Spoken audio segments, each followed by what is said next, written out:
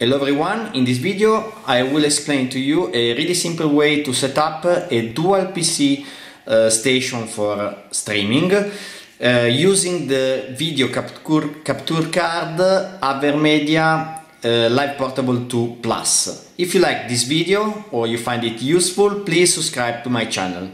Let's go with the explanation. To set up my streaming station, my personal choice were for two Intel NUCs, NUC 11 Phantom Canyon for gaming and NUC 8 Canyon for streaming. Gaming PC is more powerful for gaming, but also the streaming PC is powerful enough so that I can stream in high resolution on 60 FPS.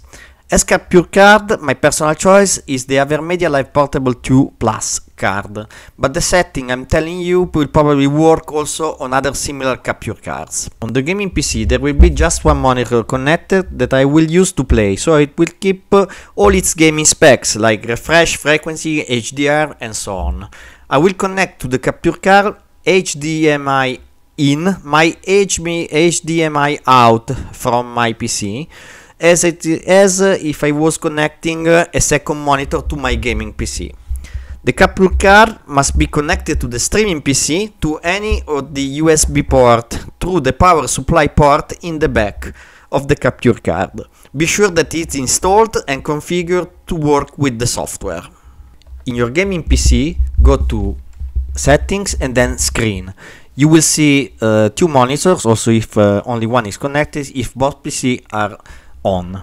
Here you can choose the setting for your monitor, the resolution, and you have to use the extend these monitors. Then you go to advanced properties and you can choose your frequency or whatever you want for the monitor you use for gaming. And for the virtual monitor you will see that you will have 60 Hz. That is the frequency the video card allows you to pass through.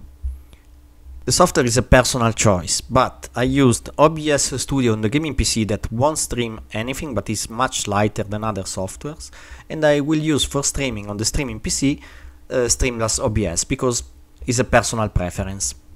On your gaming PC you start OBS and create a very simple scene with just a game capture in it. Then to add audio you go to settings for audio and you get properties. In properties you select your audio card out. Can be different than mine, but you choose your audio card output. Then to have the audio on the HDMI cable without any other cable, you select in advanced properties monitor and send audio to the port. After this you go to the scene, press with right click and you get projector, and you project the virtual monitor, the one connected to the streaming PC, here clicking OK. Now on the gaming PC I open my Streamlabs and you create a scene. I already did it and with the plus you added a video and the audio in.